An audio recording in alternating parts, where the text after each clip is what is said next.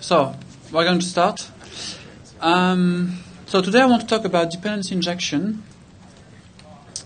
It's, as you will see in a minute, this is a very simple concept, very simple to understand, but this is probably very difficult to apply on your project. This is very difficult to know when and how to actually use dependency injection. So this session is going to be very technical, but I'm not going to be to dive too deep into the dependency injection container of Symfony. I want to take a lot of time just talking about dependency injection, what it is, how you can use it, why this is a good idea, stuff like that, which means that if you have any questions anytime, please interrupt me as a question. I want to be sure that everyone really understands what dependency injection is by the end of this session. Right? This is a very important topic for Drupal 8 because everything is using dependency injection in Drupal 8. Not everything, but a lot of things really. And if you're a developer, at some point you're going to be using some kind of dependency injection. So dependency injection, this is a design pattern that is pretty well known. This is a very simple concept.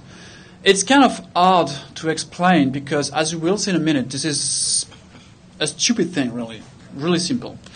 But you need to understand how to use it to really understand all the benefits. So the first thing we need to talk about is we need to talk about a simple example that everyone can understand. So I'm going to talk about a web app with a user, and in many apps you need to manage the user preferences, the credentials, username, language of the user, whatever. So we start with this very simple class, a user class. Of course, when I'm talking about dependency injection, I'm talking about oriented programming. Right, object-oriented programming. Right. So if you're not using objects, you can't really talk about dependency injection. Right. So we have this user object with a language property, and we have a set language to be able to set the user language. We probably also have a getter, whatever, and a bunch of other methods, but that's not really interesting for what we're talking about. So this is a user class, and as this is a web app, we need a way to actually store this information from one request to the next one, right? HTTP being stateless, we need a way to store this information. And we can do that by using the PHP session storage, right? First, this is how you can use the class, pretty easy. We create a new user, and we set the language to whatever we want. So this is a session storage class. Pretty easy. So basically, we have a set method. It takes a key and a value, and it uses the default PHP session mechanism to actually store the value into the session. Right? And as you can see in the constructor, we are starting the session. And before, we are setting the session name, which is the cookie name that you're going to have in your browsers. Right? And you can configure that cookie name, that session name, via the constructor, and there is a default value for it. Right? Okay, so now I have two different classes, the session storage one and the user one. And the user class needs a session storage to be able to serialize, to store, to save its information in the session. One way to do that is by creating a session storage object in the user constructor, like this. So in the constructor, I create the session storage, and then in the set language, I'm storing the language in the session, right? Language being the key, and the language passed to the method, the value. Easy enough. And using that is exactly the same as before. It's not more complex. I have two objects, but using the user class is as easy as before. I'm creating a user, and then I'm setting the language. I have no idea what's going on behind the scene, right? And I don't care, actually. I want to create a user, and I want to be able to set a language. Everything else is not that important from a user perspective, from a developer perspective. Right? Okay, so it is very easy to use. I don't need to understand the implementation details, but it's very hard to customize. It's very hard to customize because everything is hard-coded here, right? If I want to change the session name, for instance, remember there is this argument for the session storage constructor, which is the session name. I can't. So very easy to use, very hard to customize. There is another way to do the exact same thing. Instead of creating the object in the constructor, I can also inject an instance of the session storage into the user constructor, like this. Right.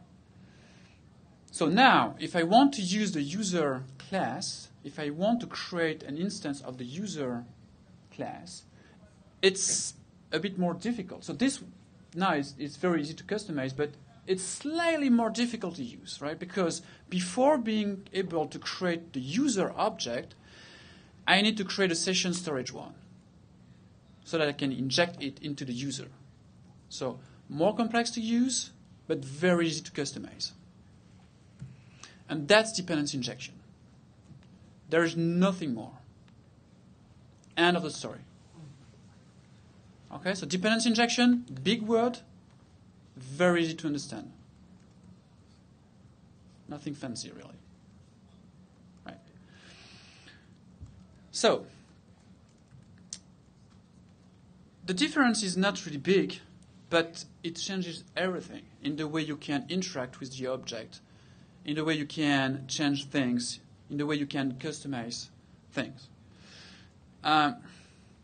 So I think dependency injection, okay, this is a design pattern, but it's more about being a best practice, really, that enables you to do a lot of different things.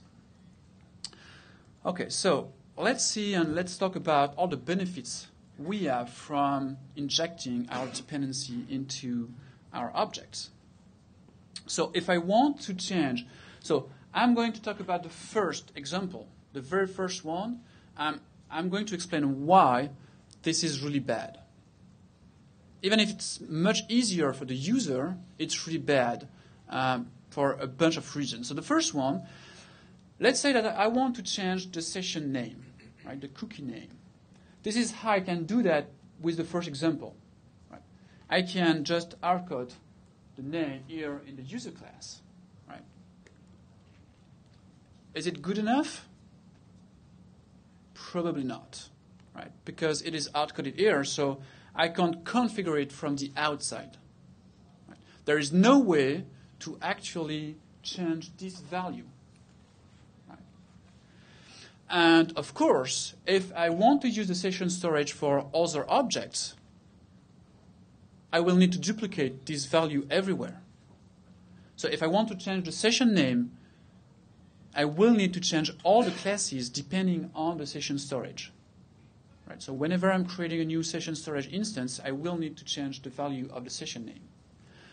That's not a big deal here. I'm talking about two classes and one argument.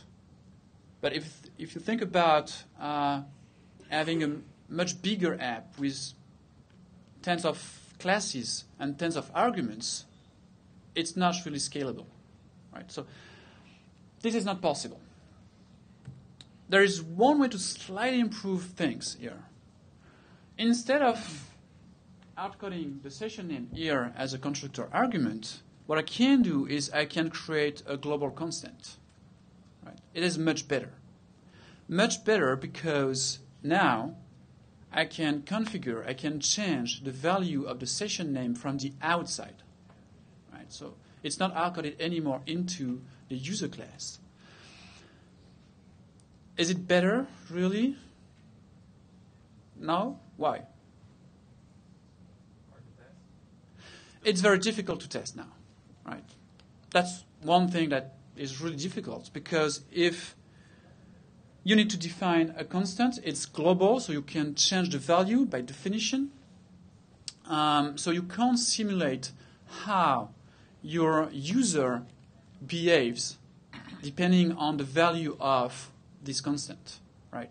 It's not a big deal here, but you can probably find examples where you want to change the value and see how the user behaves depending on the value of this variable. So it's very hard to test, and this is global. So if I want two different session storage with two different session name, whatever, it's not really possible. So it's a bit better because now we can configure things from the outside, but it's not enough. So the next step, and everything I'm talking about here, is people wanting to find a way to actually make this work without using dependency injection. And as you will see, you can find a lot of ways around dependency injection, but all those possibilities are actually very bad ideas. So that's why I want to talk about all these possibilities, because at some point you will think that this is a good option instead of injecting dependencies. It's never, ever the right choice. So now I can pass the session name as an argument for the user constructor. So it's better than before, because now it's not global anymore. Now I'm passing the value from the outside, so I can change it really easily, so it's more testable. But still, it's not very good. Do you understand why? Sorry? Yeah, sure. But the biggest problem here is about separation of concerns, right? The session name has nothing to do with the user class, right? So here I just have one argument to the constructor, but think about having more arguments in this constructor. Arguments for the user class and arguments for the session storage class, right? I'm going to have a mix of arguments. Some are for the user, some for the session storage, right?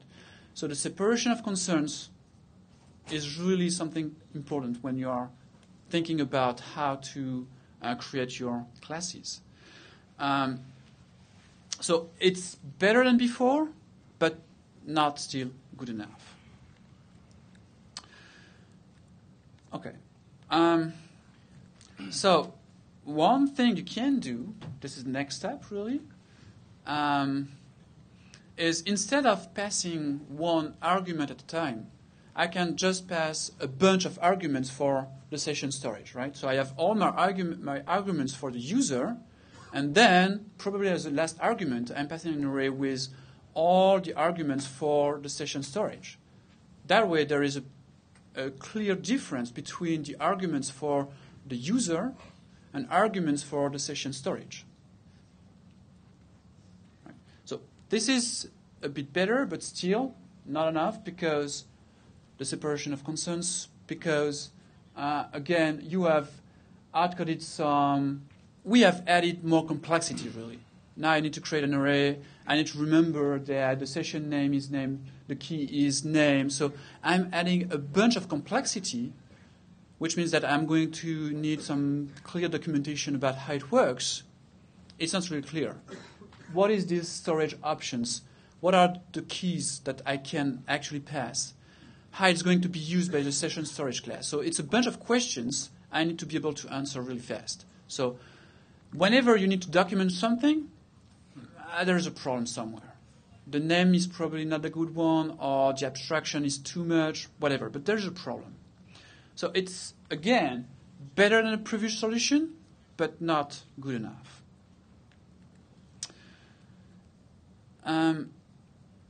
So if you use dependency injection, if you instead inject the storage, all those problems do not exist. Right? You do not have any problem because you can do whatever you want by creating a new session storage object. Right? I'm passing the value here. It's from an argument from session storage, so the separation of concerns is really good, and I can do whatever I want, really. Right? So that's why dependency injection is really something you want to use. And of course, using that, I can see some other problems. Right? Let's say that now I want to store my sessions in MySQL or memcached or Redis, whatever. I can't, right? Because again, I need to change my user class. And if you think about it, at some point I'm thinking about moving to memcached, and I'm changing the user class for that. Again, it's not simple, right? If I want to change something about the session storage, I need to change the session storage classes. I want to change the configuration of those session storage classes. I don't want to change all the classes depending on my session storage. Right? And of course, if you are working on a very big project with many developers, if there is one team that is responsible for everything related to the sessions, they can do whatever they want if you are not depending on, or if you are not hard-coding things into your design, right? So again, the user team, the team responsible for the user classes, they don't care about what you're doing with your session. But if you are using some hard-coding names, like the session storage class name here, then you have a tightly coupled class hierarchy, right? It's not good. You can't really work on two different aspects on your own. If you are using dependency injection, no big deal, right? You can change the session storage class name, no big deal. I don't care, because at some point someone is going to do the work of, adding the glue between everything, and this team responsible for creating the glue is going to use the right class name and inject it into the user model. So instead of hard-coding the storage dependency inside the user class, you need to inject it. I'm going to tell you that a bunch of times today because it's so simple, but you need to really grasp why this is important. And smart people can do that. It's the next step, right? Instead of using dependency injection, you can think of using a global registry like that. This is a design pattern, so it must be really cool, good to use. Actually, this is a very bad idea. Right? So here, I have registry, and I'm setting the storage inside one key in the registry, which means that now, in the constructor, I can get it from the registry. And if you think about it, it's exactly the same as dependency injection, in the sense that you can configure, you can change the session storage class name, you can do everything. But why it's not a good idea? Depending on the registry now? Yeah, sure. Again, we are adding yet another layer of abstraction. Right? So we are just adding complexity for no benefits. I can think about something that you can do with that I can't do with dependency injection. But now we have a registry, which means that my user class now depends on another layer of abstraction. Right? It's slower, less testable, it's not really easy to understand. And again, we have some hard-coded conventions between in the system, right? Because now I need to know that the session storage is stored into the session storage key in the registry, right? So this is, again, something that you need to document, that people need to understand. And if you want to change the session storage name in the registry, you need to change a bunch of other classes, unrelated classes, really. So it's more complex than dependency injection, no benefits. So please, you can take a picture. Use dependency injection. It's really easy, and it solves many problems. The first version of the slide said it solves all your problems. I think it's more or less true, but it solves many, many problems. So don't try to be smarter than dependency injection. It's not going to work. Okay, so now, if I'm talking about dependency injection, so this is the second version of the class, using dependency injection, you can configure things the way you want, really. So if you want to use a different session name, easy to do. If you want to use a session storage on Memcache, easy to do as well. And as you can see, the user class is exactly the same as before. It does not change anymore. If you want to test the user class and you don't want to use a session because, when you are using PHP unit on the command line, you don't have any sessions, so it doesn't make sense. So I need a specific implementation that, for instance, uses arrays instead of using session from PHP. That's something really also useful if the default implementation you are using is slow, right? If my session storage class is actually makes an HTTP call to another service, for instance, in your unit test, you don't want to make HTTP calls. So you can just use this simple implementation that is really fast for your unit test. And of course, it would be even better if you use interfaces, right? So the next level is using interfaces. So right now, if you have a look at the class, the constructor takes a storage argument. What is a storage? I have no idea, right? So you can actually inject whatever you want. You can inject a string, an object, a constant, an array, whatever. Of course, PHP is going to tell you that there is an error when executing the code, but it's too late, right? So using interfaces is going to solve a bunch of other problems. Not really related to dependency injection, but very useful still. So now I'm creating this interface, session storage interface, a very simple one.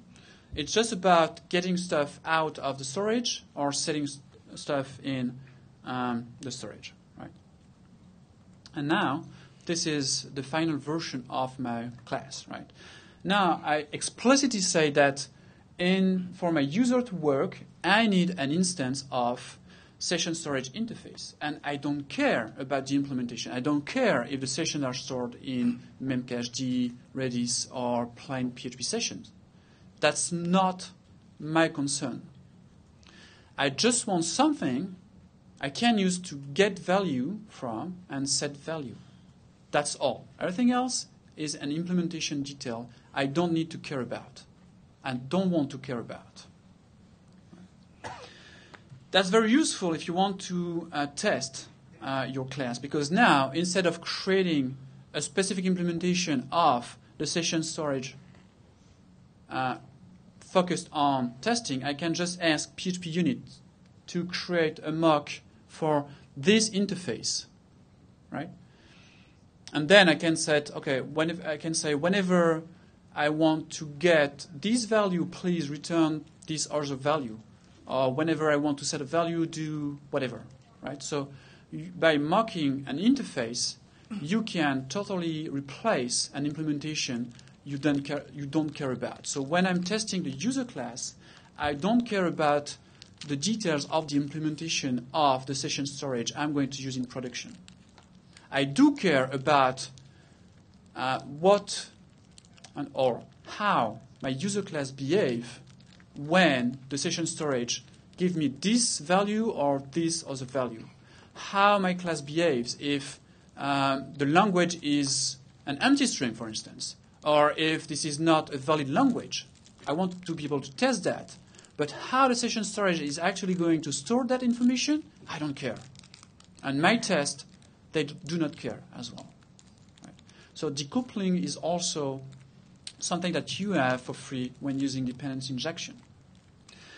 So dependency injection is really about clean code, which means reusable.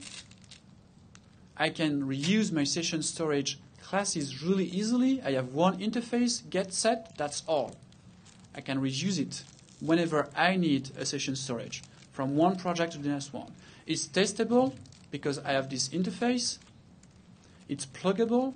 I can inject my session storage more than once in many different objects, which means that this object can actually be shared amongst a bunch of other objects. It's loosely coupled, right? So it's all about separation of concerns. So this is the definition of dependency injection from a Java container, actually. Dependency injection is where components being classes mostly in PHP, so where components are given their dependencies, class instances, through their constructors, methods, or directly into fields. So I've talked about how you can inject your dependency into constructors, but that's just one way to do dependency injection. You can also use setter injection. So instead of injecting my dependency into the constructor, I can create a setter, a method that takes a storage or directly into some properties, right? I don't like the last one. Actually, nobody does in PHP. Probably because, in a setter, I can't check things. I can do a bunch of things. With a getter, with a property, you can't really do anything. So, and actually, I checked Drupal 8, and property injection is not used anywhere in the core. So it's all about constructor injection or setter injection. So how do you choose between those two kind of injection? First, I think I really like constructor injection because your objects are usable right after creating them, right? If the storage is a required dependency for my user class, it's better to inject it into the constructor because whenever I create a user object, whenever I get a user object from someone, I know that the storage has been set, so I can use it right away. If not, I need to remember to actually set the dependency. So most of the time, you need to use constructor injection, right? So setter injection is great when you want to inject some optional dependency, for instance, a logger. And your class works without the logger, but if you inject a logger, it logs stuff, right? And setter injection is also useful when you have class A depending on class B, and class B needs class A. So if you are using constructor injection, it doesn't work, right? So using a setter here, two setters, can break this circular reference, right? I'm not saying this is a good thing to do, but that's one way you can fix it. I think there is, sometimes, but I think it's a bad smell. But anyway, if you have a lot of different arguments, so if the number of arguments is really huge, you can probably use setter injection for some of them. But again, I think it's bad smell. It means that your object is doing too much, so you probably need to create a bunch of other classes and separate things, really. Any questions? Yeah. Sorry, why again was property injection a bad practice? It's not really bad practice, but in the PHP world, we like to have getters and setters because then you can easily change the implementation and what's going on in the getter or the setter, which you can't do with the property. Right? So if you want to check that, I don't know. I have no idea really here. But actually, property injection is used in Symfony. Sorry about that. So for very simple stuff. So for instance, for in the HTTP Foundation component, the request, when you want to access the query string or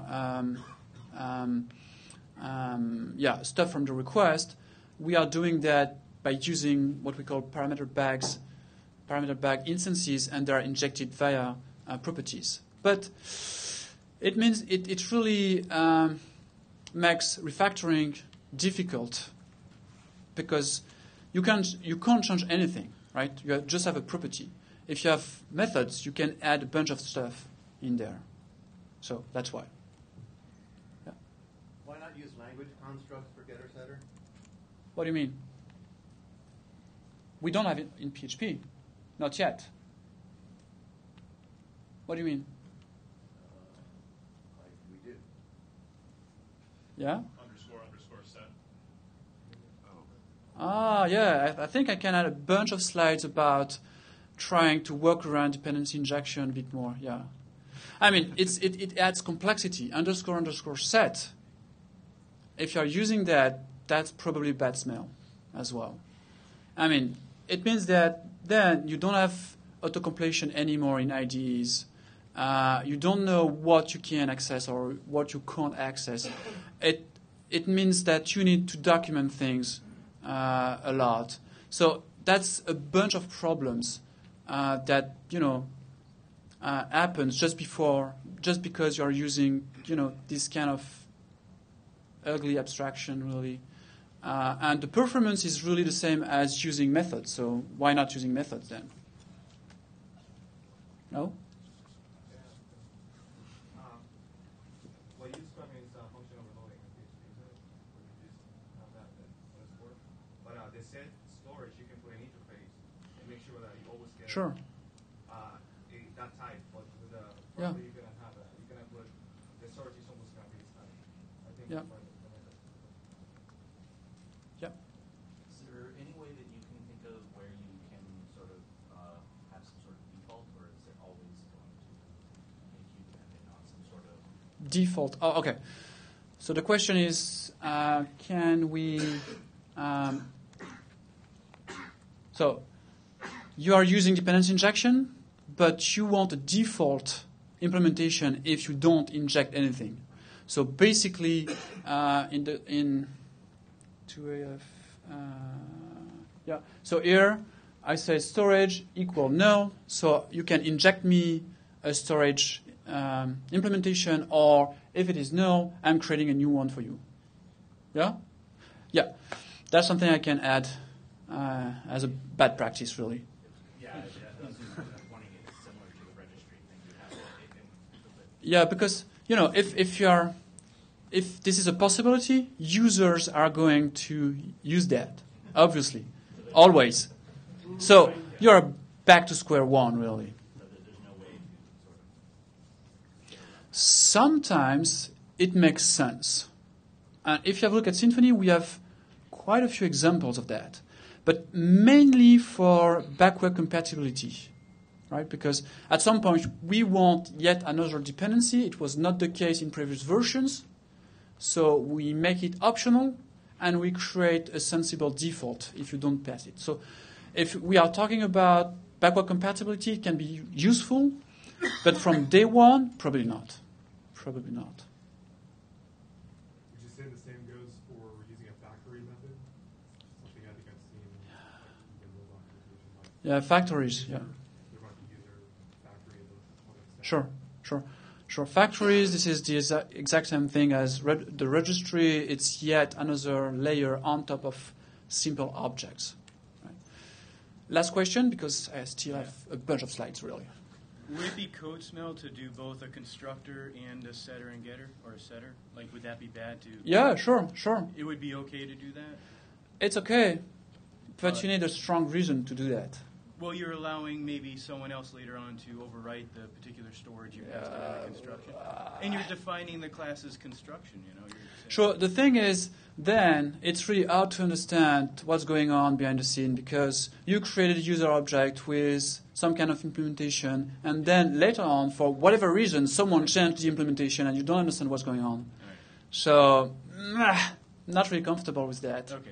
But sure, as you can see, I've talked about a bunch of things you can do to work around dependency injection, and you guys have a bunch of other ideas, really. But at the end of the day, I think that trying to just use dependency injection, I know it's not fun. It's too easy, really, right? We are developers. We like complex things that only us can understand, really. But sometimes simplicity is really better than anything else. Okay, so now let's talk about a slightly more complex example. Let's say that I'm creating a framework. Yeah? I've done that a bunch of times, really. A very simple one just does 1, 2, 3, 4, 5, 6 objects. Right?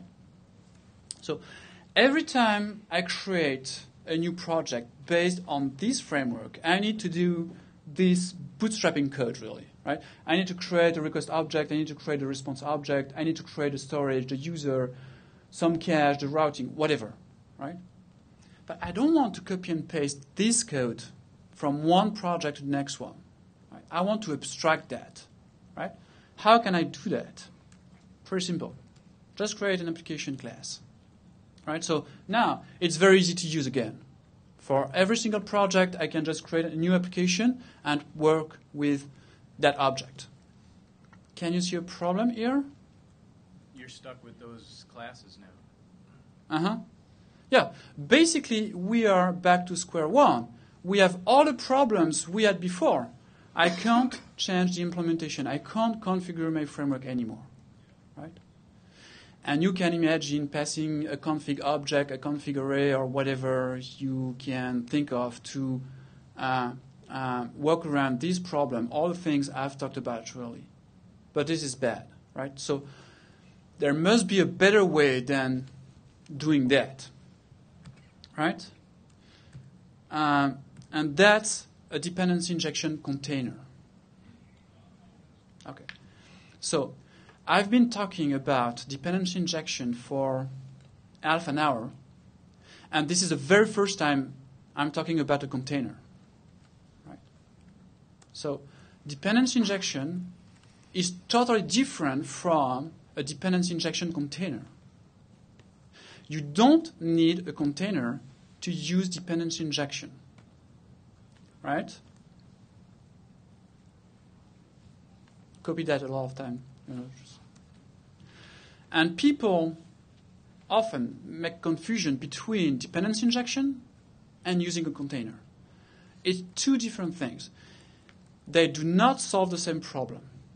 A container is only useful if you have a bunch of objects that you want to manage in a standard way. That's all. So please use dependency injection now. And at some point, if you need a container, you can. It's not a requirement. So a container is something that you can use to describe your objects and their dependencies.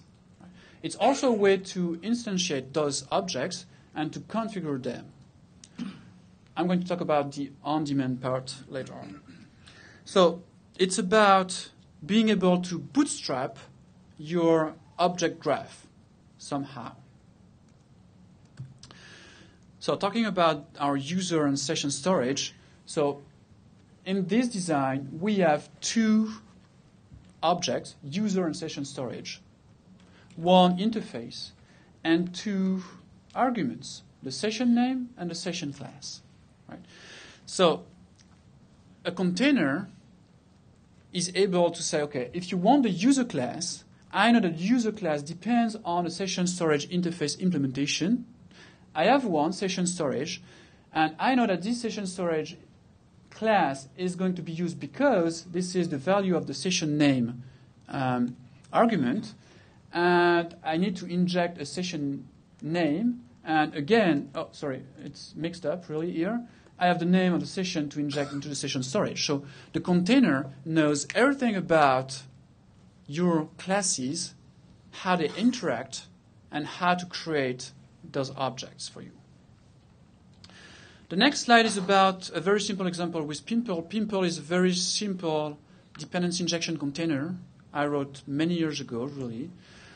And it's about 100 lines of code. So if you have time, please have a look at the code. You will see that creating a dependency injection container is not a huge amount of work. It's not all about magic everywhere. It can be really simple. And if you have a look at Pimple, have a look at Pimple version 1, not version 2. Version 1 was written for this talk, actually, many years ago. It's a very simple example on how you can create a dependency injection container. Pimple version 2 is actually optimized for performance. And having a look at the code is probably more difficult. It's really complex to understand what's going on because everything has been optimized for performance. Right? Whereas Pimple 1 was created for just for people to learn about what a container is and how you can implement one. So, but whatever the container you're using, it's really about two different steps. The first one is about configuring the container, which means that above the gray line here, nothing happens. No objects are created. It's only about how to configure your objects. So you are just configuring the container. Here, in Pimple, you are configuring the container via anonymous functions. That's one way to do that. It's not the way with Symfony, but that works pretty well, right? And as you can see, if you are, and then using the user is as simple as it can get. It's as simple as before when we were not using dependency injection, right? Here I say, okay, I want a user from the container, and I don't care about how this user needs to be created. I don't care about the dependencies. I don't care about how you need to configure it. I just want to work with the user object. That's all, right? And as you can see, the user in the container is defined as an anonymous function. It creates a new user. It injects the session storage, and the session storage is created, and we inject the session name. So I forgot to use the session class name here, but you get the idea. First step, we configure the dependency injection container in various ways, really. This is just one example, and then we can use the container. Some rules, very important ones, actually. Objects must not be aware of the container. If you inject the container into your classes, it is the exact same thing as using a registry. Right? You are adding complexity because now you can't use your class without the container. Right? So your object must not be aware of the container. There is some exceptions. In PHP, mostly for performance reasons. So if I want to create my user, by default the container is going to inject my session storage. But let's say that I can do a bunch of things with my user object without using the session storage. And the session storage is really slow to create. In this case, you might want to lazy load or to lazy create the dependency. So injecting the container is one way to do that, right? You inject the container, which means that nothing is created, and the first time you need the session storage, you ask the container to create the dependency, right? But again, that's a bad smell, really. And in Symfony, the Symfony Dependency Injection Container that Drupal 8 is actually using, we have a feature that allows you to lazy load those dependencies via proxies. So it's built in. I'm not going to talk about that because it's a bit too advanced, but that's a possibility you can do. So if your objects are not aware of the container, it means that a container is able to manage any PHP objects, any PHP classes. The only thing is that those classes must use dependency injection, of course. If not, there is no point. Right? And if you have a look at Drupal version 8, you will see that the dependency injection configure all the Symfony objects, all the Drupal ones, but also some Zen framework ones. And the Zen framework classes were not designed to work with the Symfony Dependency Injection Container. And that's not a problem, because this is just about a bunch of classes with dependencies, and that's all. So the Symfony Dependency Injection Container is actually able to create those objects, right? So never inject the container into your object once more. And last but not least, because when you have a new toy, you want to play with it as much as possible, but it's not always a good idea. So a container does not manage all your objects. Far from it. A good rule of thumb is that a container manages global objects. And if you read Symfony documentation, we are not talking about objects. We are talking about services. And a container, and I like to think about the Symfony Dependency Injection Container as being a service container. It's a way to manage all your global objects. I don't have some examples. So, for instance, a database connection is a good example. It's a global object, right? Probably an object you need just one instance of. A logger, you just need one logger. It's different from a singleton. I'm not saying that you can only create one instance of it, but the dependency injection container is only going to create one. The first time you get the dependency, and then it's going to give you the same instance over and over again. Is it the same story for bundles? Or Sorry? is it the same story for bundles in Symfony? Are they instantiated through dependency injection? Everything is injected in Symfony, really. So everything is using the dependency injection container, really. Yeah. It means that everything is really decoupled. So it means, for instance, that in Symfony we have a web profiler, which is a toolbar at the bottom of your website. It gives you a bunch of information about the number of requests you had, the SQL requests you had in your project, and a bunch of other things, really. We have the same version, the same classes, the same controllers, the same templates work for Symfony. They work for Silex, another framework. They also work for Drupal 8. So you're going to have the same web debug toolbar we have with Symfony, and for a bunch of other projects, just because we are using dependency injection everywhere.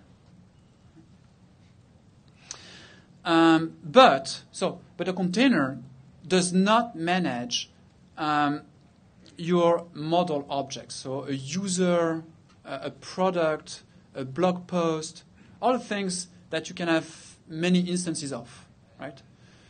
If you want to store a product and you want to store more than one product in the dependency injection container, that's probably a bad idea. It's not global. And again, most of the time, you don't need a container to use dependency injection. So I dived into Drupal 8 code, and here are some examples on some services that you have in Drupal 8. So Drupal 8 is using the Symfony Dependency Injection Container, and for the configuration, it uses YAML. So Symfony can use XML, YAML, and plain PHP, and Drupal 8 decided to use YAML. So this is a very simple example. You have a JSON serialization class, and here is how you can configure it from Drupal. So I'm just saying that it's an instance of this class. There is no dependency, no arguments, whatever. So if you want to get this serialization.json service, then Symfony is going to create an instance of JSON, the JSON class, without passing any arguments, right? Probably because there are none. And from this description to the code that actually creates the object, we have a build pipeline somehow. We have a bunch of compiler passes, which means that in Drupal 8, you don't really read this file over and over again. It's just about the very first request, because then the container is dumped as a PHP file. It's compiled down to plain PHP. So this is what is actually created behind the scene. So as you can see, we return a new instance of the JSON object. And you can see that we are actually storing this instance somewhere, which means that the second time you want to get this service, you're going to have the exact same instance of this object. It's not going to create a new instance of this object. This is just one way of doing things. You can also ask Symfony to create a new object every time you get the service from the container, but there are exactly 0 examples in Drupal and 0 examples in Symfony. So in practice, it does not exist really, because if you want a new instance every time, probably means that it's not a global object by definition, and probably means that it's not something that you want to store or you want to use the container for. A slightly more interesting example. So here I have a state. So the class is state, and it takes one argument. So this is an array. And here you see the sign, key value. This is a convention saying that I want the key value service to be injected here. So it means that the state class takes a key value argument, which is another service. Right? And if we have a look at the implementation, at what is generated by Symfony, you can see that we create a new object of state, and we inject, so we are getting the value, the instance of the key value. Right? So in Symfony, all the services have a name. And if you want to get a service, you need to know the name. And this is how you can do that. It's done automatically for you, actually. So we also have a way to configure things. So if you have a look, the first argument here, %, means that we need to replace this with the value of this parameter. And this is not an object. Actually, this is an array.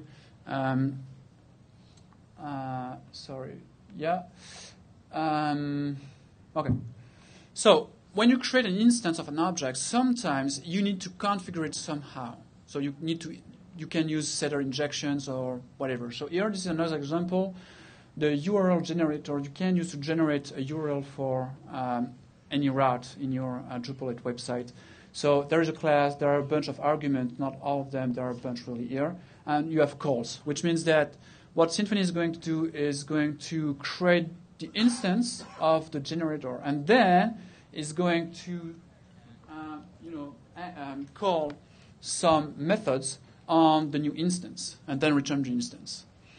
And here, as you can see, there is a question mark. So this is add question mark, which is this is an optional dependency.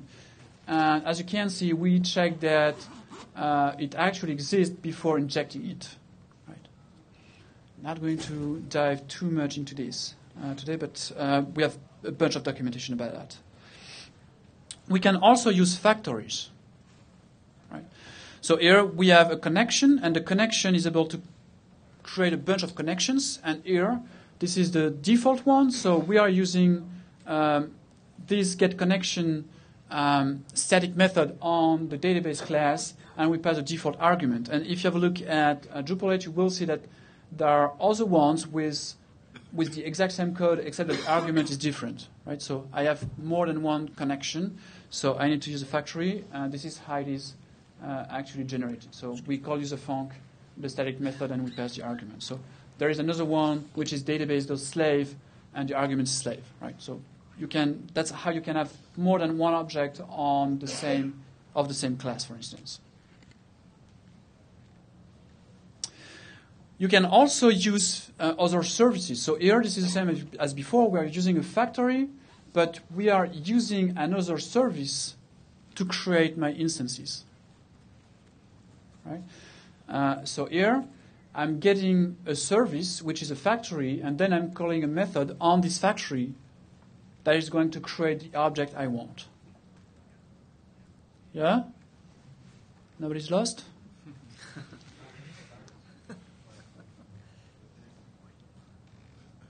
So here I'm saying, okay, to create the cache.default service, this is an instance of the cache backend interface. So I don't know what kind of implementation I'm going to have. But for this default argument, the cache factory service is able to give you one by calling the get method. right? Like this. So is that how you were able to pass an interface which can't be instantiated because Yep. it's set in the factory? Exactly. Yeah. Oh, by the way, the fact that we are still using class here means that when we generate the PHP code, we are also generating a bunch of PHP docs, which means that you're going to have autocompletion in IDEs like PHP Storm, NetBeans, and stuff like that. So that's why it's kind of important to actually have the right class here. You can put whatever you want. You can put foobar, but it's not that interesting for autocompletion. Okay, you can have aliases. So it's just a way to link one service to another one. That's a great way, for instance. You have a bunch of different options. You have a bunch of storage, configuration storage. But the default one, it's going to be this one. Right? So in the code, you want to use only this config.storage service, but behind the scene, it's really easy to change the implementation by just changing the alias. Right?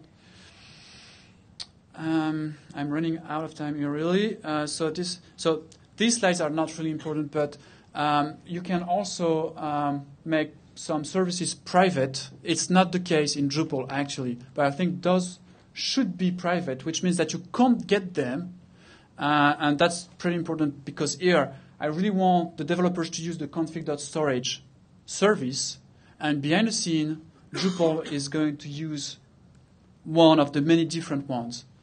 So saying public false means that you can't get those services, right? And actually, if you are doing that, I think a bunch of services should be private in Drupal, actually. Symfony is also able to optimize the container that is dumped as a plain PHP file. You're tired, me as well. There are so many things I can talk about, really.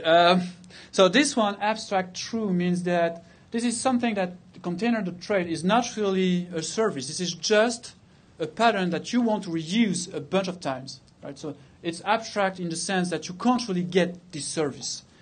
But then you can say, okay, the logger factory, the parent is container thread. So it's going to actually import all the configuration here.